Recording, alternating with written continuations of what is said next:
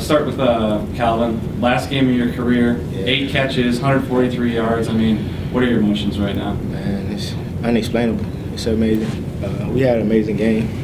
I couldn't ask for another way to end my season, end my career.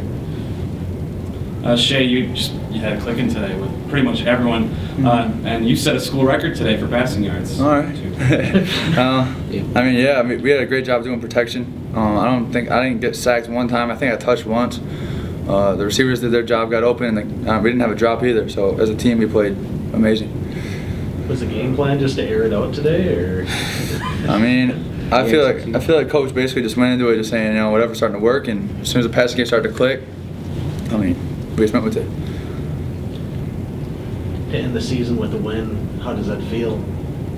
After? Me personally, because I'm a senior, it's probably one of the best feelings I've felt since I've been here. Especially how we won. We didn't just win; we dominated. It's great to be just a part of this situation because it's going to be a great team in the future. Obviously, you guys have had some ups and downs this year, a lot of close games. But winning a game like this, putting up 66 points, how much confidence, Shaye, does this give you guys and the team now going forward, that you guys can take the next step next year? A lot. I think this game helped us find our identity. We're spacing out vertical kind of offense, and I think that we're starting to mesh.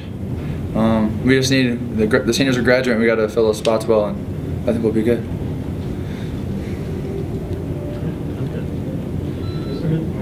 Thanks, guys. Congrats, guys. Thank you. Technically.